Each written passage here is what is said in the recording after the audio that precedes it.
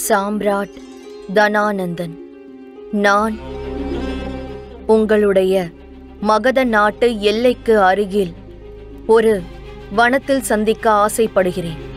ஆனால் தனியாக. துர்தரா துர்தரா.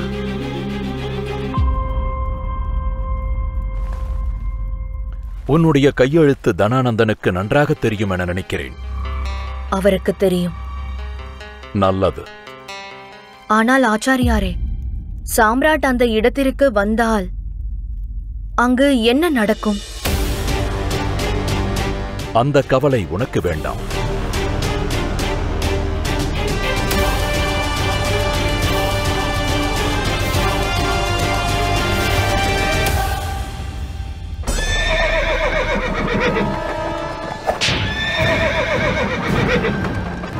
மகாமகேம், ராஜகுமாரி தெளிவாக எழுதியிருந்தார்கள், தங்களோடு சேனைகள் வரக்கூடாது என்று. அப்படி இருக்க எவ்வளவு வீரர்கள் வந்தால் அது பிரச்சனையாகிவிடும். மகாமாத்தியரே, மகாராஜா தனானந்தன் மற்றவர்களுக்கு உத்தரவளிப்பார். மற்றவர்களுடைய உத்தரவுகளை கடைபிடிக்க மாட்டான். இது என் அருமை தங்கை துர்தராவுக்கு நன்றாகவே தெரியும். அவள் எழுதியதில் இதை குறிப்பிட்டிருக்கிறாள். அது உண்மைதான். எழுதியதும் என் தங்கைதான். ஆனால் அந்த வார்த்தைகள், அது என் அருமை தங்கையின் வார்த்தைகள் அல்ல. அது அவளுடைய புதிய நண்பர்கள் கூறியது. அதை அவள் எழுதியிருக்கிறார். நானும் ஆவலாக காத்து கொண்டிருக்கிறேன். இந்த வழிமுறைகள் நமக்கு சுட்டி காட்டுவது என்னவென்று. அவர்கள் மனதில் என்ன உள்ளது என்பதை விரைவில் கண்டுபிடித்து விடலாம். காரணம், அவர்கள் குறிப்பிட்ட இடத்தை நாம் நெருங்கிக் கொண்டிருக்கிறோம். நெல்லுங்கள் மகாமகேம், இடம் வந்துவிட்டது.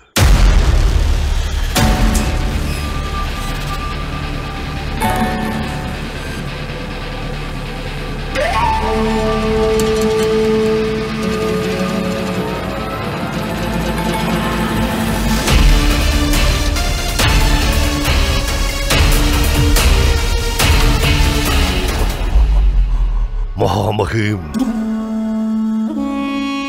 அங்கு பாருங்கள்.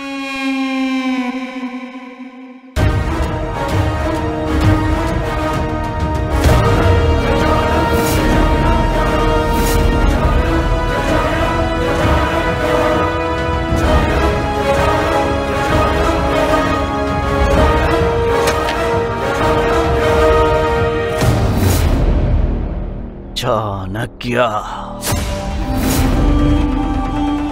இந்த திட்டத்தை தீட்டியதே இந்த சாணக்கியன் தான் என்பதை நான் அறிவேன்.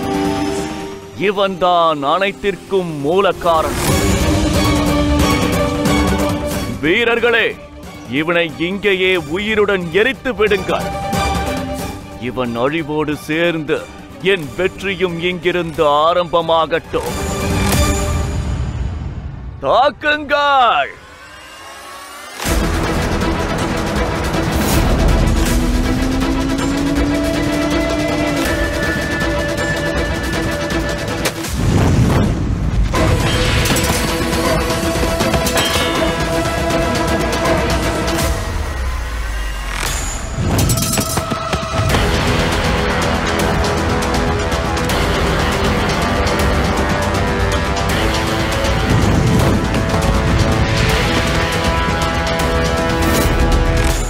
தனானந்தா, இந்த அக்னி நம் இருவருக்கும் நடுவில் ஒரு மதில் சுவராக அமைந்திருக்கப் போகிறது.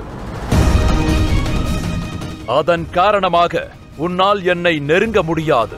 இந்த நேரத்தில் நான் உனக்கு ஒரு அருமையான செய்தி கூறப்போகிறேன். அதுவரையில் உன்னால் நெருங்க முடியாது. அந்த அற்புதமான செய்தியை நான் உன்னுடைய கண்களை மிக கூர்மையாக பார்த்துக் கொண்டே உன்னிடம் கூறப்போகிறேன்.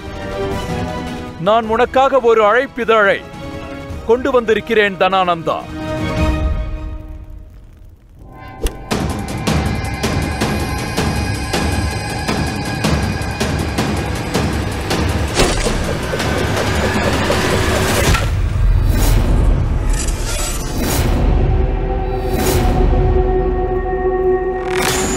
குரோதத்தின் காரணமாக உன்னால் இந்த அழைப்பிதழை சரியாக படிக்க முடியாமல் போகலாம் தனானந்தா. சரி, பரவாயில்லை. நீ என்னுடைய பழைய எதிரியாயிற்றே. அது என்ன செய்தி என்று நானே கூறிவிடுகிறேன். நன்றாக கேள். கவனமாக கேள் தனானந்தா. இது ஒரு அழைப்பிதழ். உன்னுடைய அன்பு தங்கை ராஜகுமாரி துர்தரா மற்றும் என்னுடைய அன்பு பிரியமான சிஷ்யன் சந்திரகுப்தனுக்கும் நடக்கும் திருமண அழைப்பிதழ் இது.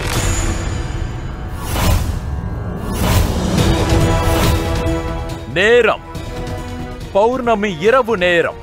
அதோடு இடம் பிப்ளிவனத்தின் மாளிகை. சாணக்யா! எச்சரிக்கை தனானந்தா.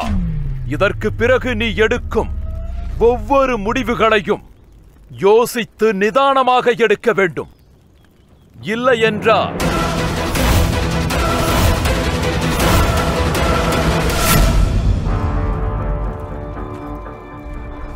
கொப்பளித்து எரிந்து கொண்டிருக்கும் அக்னி மற்றும் சூரியனை சாட்சியாக வைத்து கூறுகிறேன், மகாராஜா தனானந்தன், உனக்கு ஒரு அறிக்கை விடுகிறேன். வரப்போகும் 5 நாட்களுக்குள்ளாக அந்த தேச துரோகி சந்திரகுப்தனும் இருக்க மாட்டான். அவனுடைய சேனைகளும் இருக்காது. அவன் அகண்ட பாரதத்தின் கனவும் இருக்காது. அதோடு அவனுடைய தந்திரக்கார சாணக்கியனும் இருக்க மாட்டான்.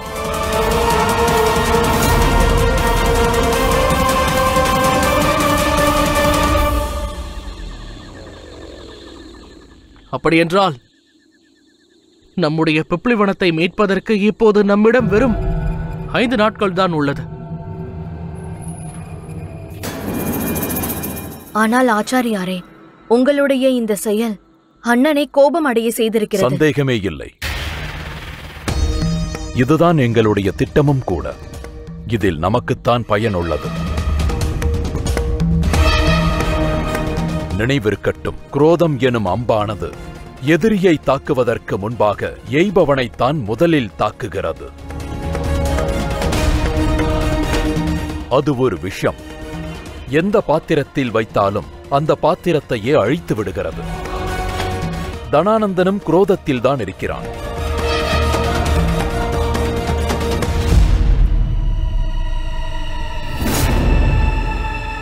என்ன ஆயிற்று? அங்கு யாரோ நிற்பது போல தோன்றியது தாயே. இது என்னுடைய பிரம்மையாக இருக்கலாம். நம்மிடம் நேரமில்லை சந்திரகுப்தா. பல வேலைகளை செய்து முடிக்க வேண்டும். புறப்படு. சரி ஆச்சாரியாரே.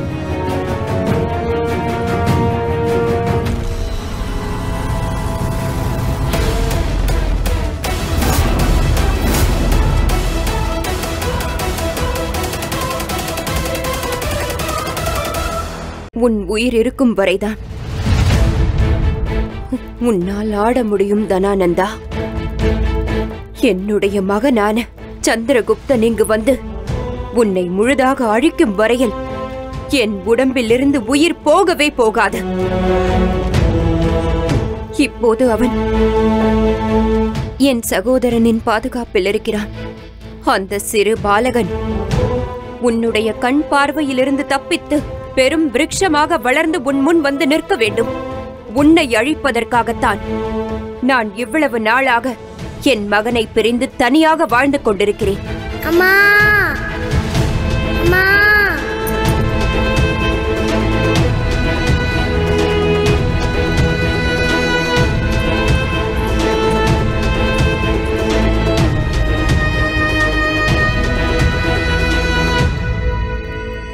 நான் காத்துக் கொண்டிருக்கிறேன். அந்த நாள் எப்போது வரும்? என்னுடைய மகன் சந்திரகுப்தன் வருவான். அவன் இங்கு வந்த பிறகு அனைத்து பந்தங்களிலிருந்து என்னை மட்டுமல்ல, இந்த முழு மகதத்தையே விடுவிப்பான். நிச்சயமாக விடுவித்தே தீருவேன். என் தாய் எங்கிருந்தாலும் நான் தேடி கண்டுபிடித்து விடுவேன். ஏன் என் இளமையை இப்படி மாற்றிவிட்டீர்கள் என்று அவர்களிடம் கேட்பேன்.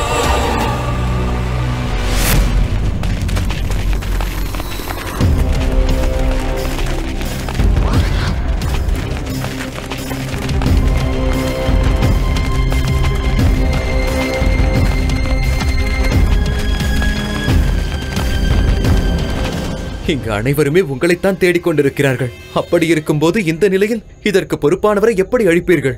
அழிப்பதற்கு முன்பு அவனை தேடியாக வேண்டும் பைரவா. இருப்பினும் என் மனம் கூறுகிறது அவன் இங்குதான் இருக்கிறான்.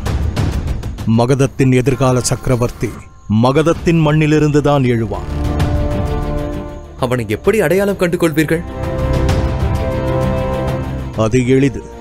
யாருடைய மனதில் தன் தாய் பூமிக்கான உண்மையான அன்பும் அர்ப்பணிப்பும் உள்ளதோ அவன்தான் அந்த அகங்காரம் பிடித்த தனானந்தனை அழிக்கப் போகிறான். காத்திருத்தல் என்னும் சூரியன் எவ்வளவு வெப்பமாக இருந்தாலும் சரி, சந்திரன் தன் பொறுமையையும் மேன்மையையும் பயன்படுத்தி அதை சாந்தப்படுத்துவான். இன்று இந்த மகத நாடு தனானந்தன் எனும் வெப்பத்தினால் எரிந்து கொண்டிருக்கலாம். ஆனால் ஒரு நாள் சந்திரன் அந்த வெப்பத்தை குளிர்விக்க நிச்சயம் வந்து விடுவான்.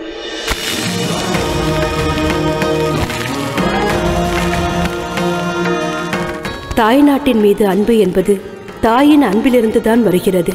ஆனால் ஆச்சாரிய சாணக்கியருக்கு இது தெரியாமல் இருக்கிறது. அவரது சபதத்தை நிறைவேற்றுவதற்காக அவர் யாரை தேர்ந்தெடுக்கிறாரோ அவன் உள்ளத்தில் தாய் அன்பையும் தாய்நாட்டின் மீதான அன்பையும் புகுத்துவது மிகவும் கடினம் என்பது அவருக்கு தெரியாது. இருப்பினும் அவர் கனவு காண்கிறார். ஆனால் அது நடக்க முடியாத ஒன்று.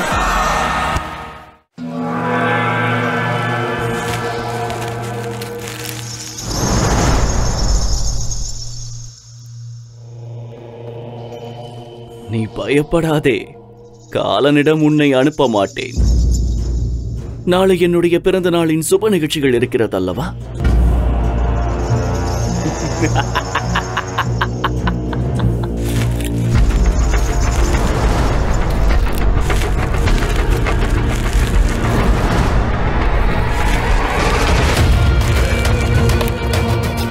உன் வேலை இப்பொழுது முடிந்துவிட்டது.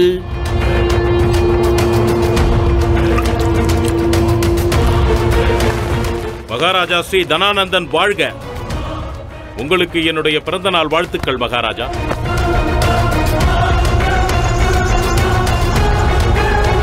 சற்று இந்த பக்கம் பாருங்கள் மகாராஜா.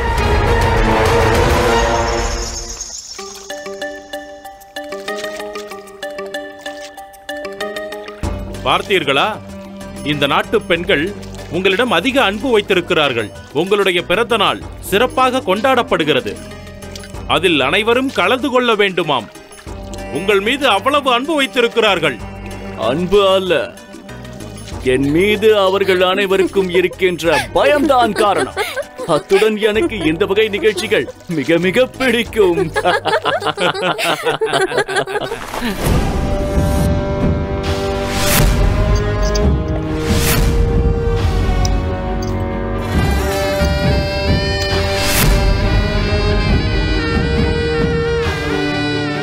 இது மிகவும் விலை உயர்ந்தது, விலை உயர்ந்த ரத்தினம் மகாராஜா. அப்படியா? நன்றாக இருக்கிறது. அத்துடன் இந்த பிறந்தநாள் உற்சவத்தில் ஒரு விசேஷ விருந்தினர் கலந்து கொள்ள இருக்கிறார். மகானாக இருக்கக்கூடிய செல்யூக்கஸ் விசேஷ விருந்தாளிக்கான வரவேற்பை விசேஷமான வகையில் தானே செய்ய வேண்டும். அது ஒரு விஷயமே அல்ல மகாராஜா. இன்னும் உங்களுக்கு வரவேண்டிய பரிசு பொருட்கள் இன்னும் நிறைய இருக்கிறது. விழா முடிந்த பிறகு அனைத்தையும் உங்களிடம் தந்து விடுவேன். அந்த பரிசுகள் உங்களுடைய வேகத்தையும் பிரதாபத்தையும் சார்ந்ததாக இருக்கும். அதற்கு பிறகு இந்த நாட்டில் உங்களுடைய மரியாதை இன்னும் அதிகமாகும். அற்புதம்! அவ்வாறான பரிசுகள் எனக்கு மிகவும் பிடிக்கும், மிகவும் பிடிக்கும். இருப்பினும் ஜாக்கிரதை, இது எனக்கும் மகதத்திற்கும் நடக்கும் உற்சவம்.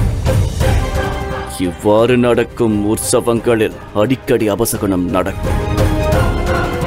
ஆகையால் நான் கோபப்படும் அளவிற்கு எதுவும் நடக்கக்கூடாது. நான் எந்த பொருளை திருட வேண்டும்? சந்திரா, இது தைரியம் இல்லை, அசட்டு தைரியம். அசட்டு தைரியம் இவனுக்கு அதிகமாக இருக்கிறது. சந்திரகுப்தா, இது ஒன்றும் நாம் ஆடும் கோழி விளையாட்டு கிடையாது. மாட்டிக்கொண்டால் நம்மை கொன்று விடுவார்கள். இந்த சின்னத்தை நன்றாக பார்த்துக்கொள். எந்த ரதத்தின் மேல் இந்த சின்னம் இருக்கிறதோ அதுதான் நம்முடைய லட்சியமாக இருக்கும். திருவிழாவில் அந்த மக்களுக்கு முன்னால் அங்கிருக்கும் ரதங்கள் அனைத்தும் புறப்பட்டு பின்னால் இருக்கும் கிடங்கில் நிறுத்தப்பட்டுவிடும்.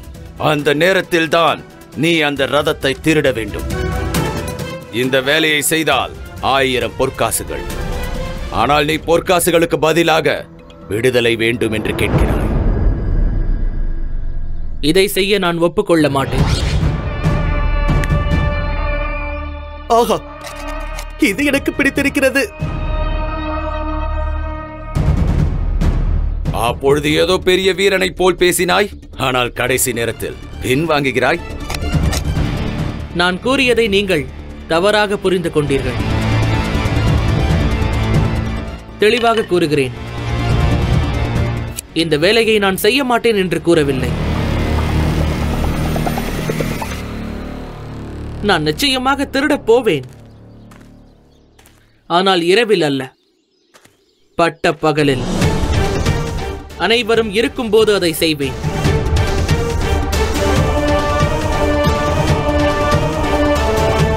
அதை பார்த்து நீங்கள் அனைவரும் மூக்கில் விரலை வைக்கப் போகிறீர்கள்.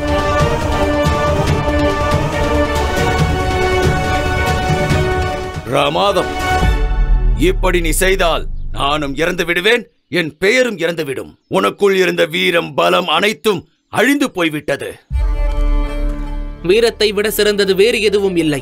இரவில் பரிசு பொருட்கள் கிடங்கில் பாதுகாப்பாக இருக்கும். கிடங்கிற்கு பாதுகாவலர்கள் காவலாக இருப்பார்கள். ஆனால் பகலில் அவர்களுக்கு அங்கு வேலை இருக்காது. அங்கு யாரும் இருக்க மாட்டார்கள். அதனால்தான் அந்த திருடுகின்ற வேலையை நான் பகலில் செய்கிறேன் என்று சொன்னேன்.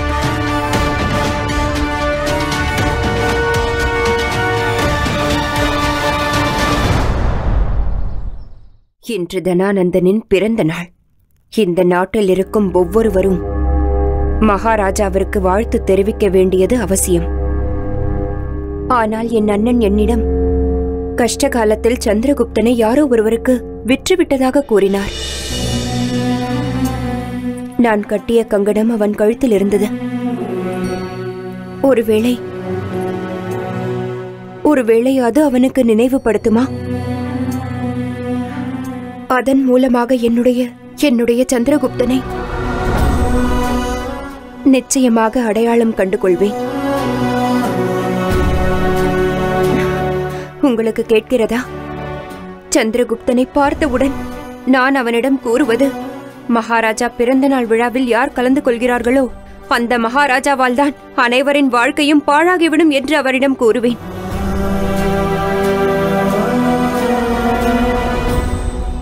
என் மகன் அந்த தனானந்தனின் ஒவ்வொரு செயலுக்கும் பழி வாங்கியே தீருவான். பிறகு தனானந்தன் செய்த பாவத்திற்கெல்லாம் அவனை விலை கொடுக்க வைப்பான். நடந்த செயலுக்கு பழி வாங்கி இதுவரை எனக்கு கிடைக்காத மரியாதையை வாங்கி தருவான். நான் பட்ட அவமானங்களை துடைப்பான்.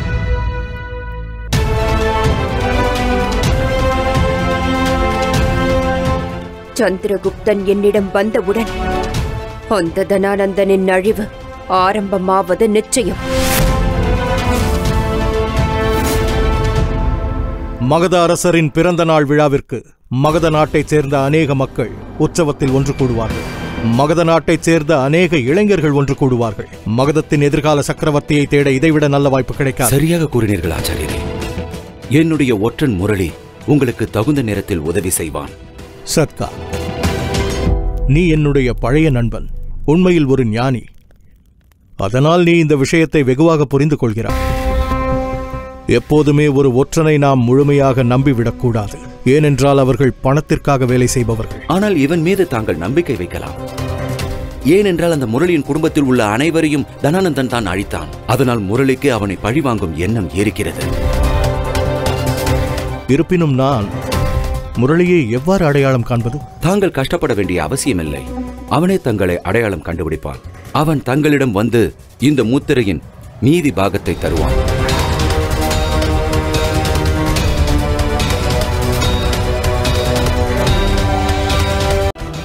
சகோதரா, பாறை போல் இருக்கக்கூடிய ஒரு பொருளை வெறும் கல்லால் அடிக்கவே கூடாது. இவள் சாதாரண அடிமை அல்ல.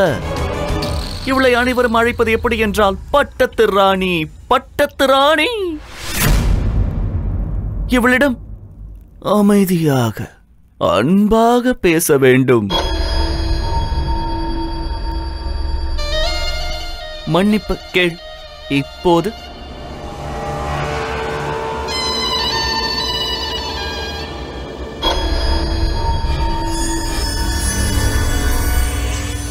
சில பொருட்களின் பளபளப்பு குறைந்து போயிருக்கிறது பாண்டு. அதற்காக ஏதாவது செய்தாக வேண்டும்.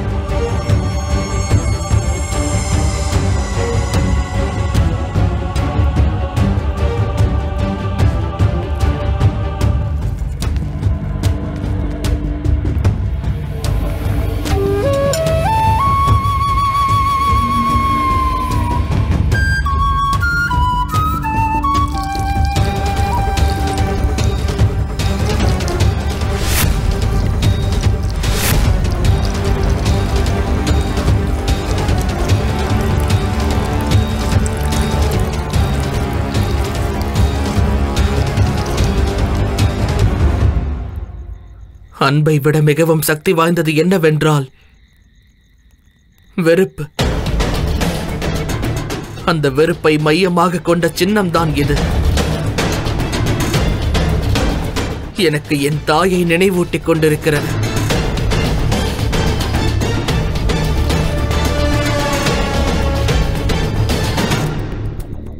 எங்கிருக்கிறார் என் அம்மா? மகாராஜாவிடம் மன்னிப்பு கேள்.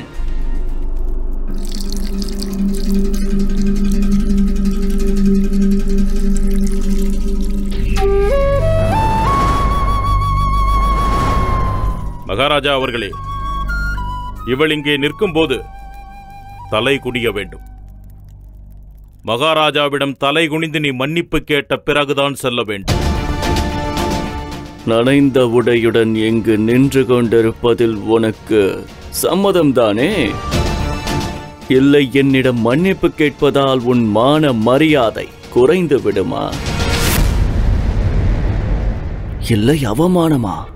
அவமானமில்லை, என்னுடைய சுயமரியாதை.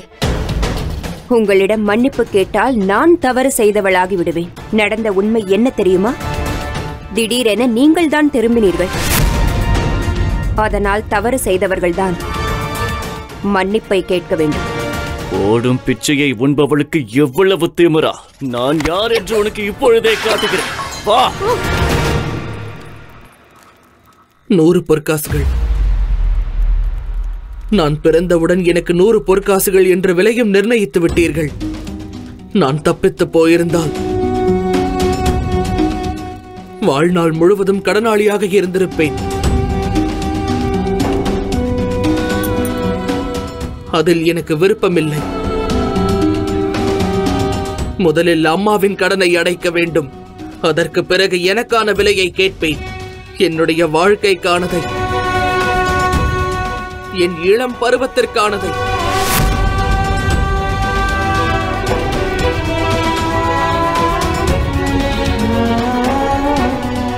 எனக்காக இந்த கங்கணத்தை விட்டு சென்றிருக்கிறார்கள். இந்த அடையாளத்தை வைத்துக் கொண்டு நான் என் அம்மாவை தேடுவேன். கடனை அடைத்துக் கொண்டேன். இந்த வேலையை நான் செய்வேன். அதற்கு பிறகுதான் நான் கேள்விகளை கேட்பேன். என் விதியில் மட்டும் ஏன் இவ்வாறு எழுதியிருக்கிறது என்று கேட்பேன். உன் விதியில் ஏதாவது கேள்வி எழுதியிருந்தா நீ எப்படி பட்டத்து ராணியிலிருந்து அடிமையாக மாறினாய் என்பதை நான் உனக்கு காட்டுகிறேன்.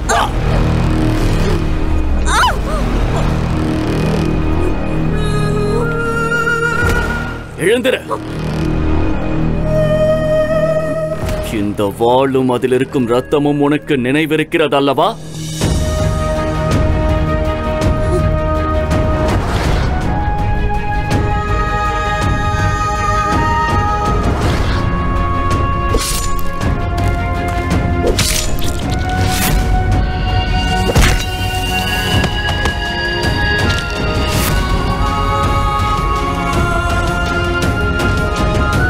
இது மூர்க்கத்தனமாக நடந்து கொள்ள வேண்டிய நேரம் இல்லை, முடிவெடுக்க வேண்டிய நேரம். நீங்கள் யாருடைய அமைச்சர்?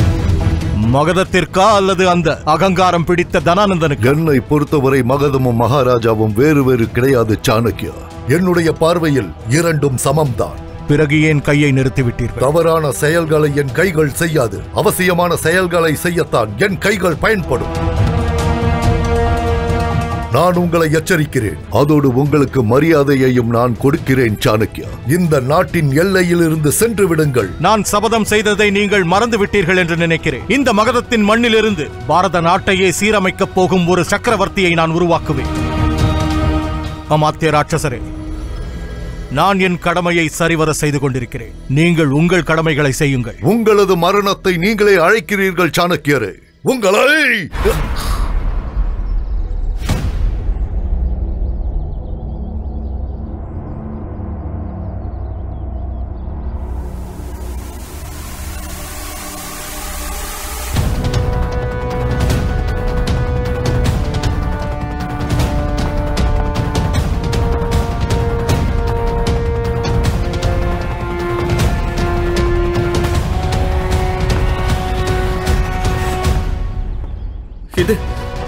இதெல்லாம் என்ன ஆச்சாரியரே?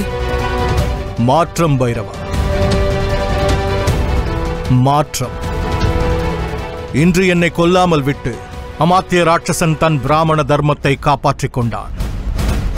இருப்பினும் அவனை பற்றி நான் நன்றாக அறிவேன்.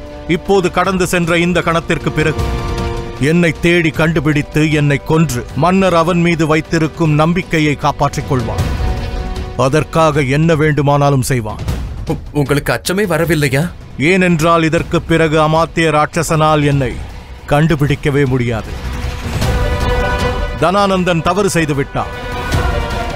அவன் எனக்காக மகாமிருத்யுஞ்சை ஜபத்திற்கு ஏற்பாடு செய்திருக்க கூடாது.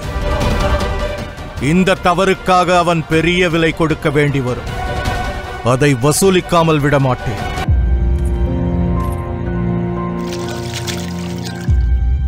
இந்த கோடாரிக்கு அதிக சக்தி இருக்கிறது. இதை வைத்துக் கொண்டு செயல் புரியலாம்.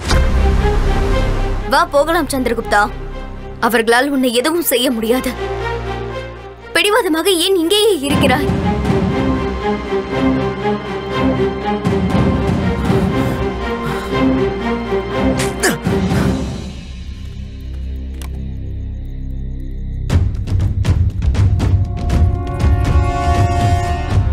எனக்கு பதில் சொல்லாமல் இங்கிருந்து போக முடியாது.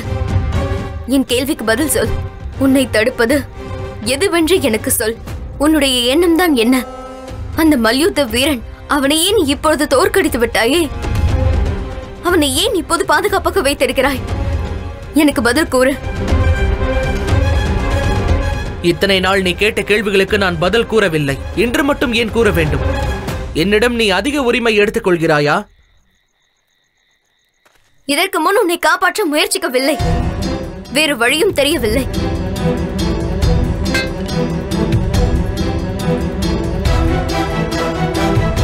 சந்திரா, நீ ஒன்று கூறுவாயே.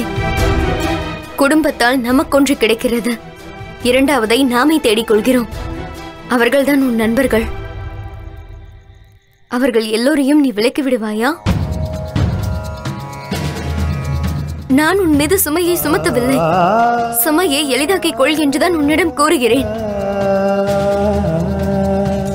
இந்த அளவு உனக்கு காயத்தை ஏற்படுத்தினானே யார் அவன்? என்னால் அவனை மறக்கவும் முடியாது, அவனை மன்னிக்கவும் முடியாது. ஒருவர் இருக்கிறார், ஆனால் அவர் மீது எனக்கு அன்பு செலுத்த பிடிக்காது.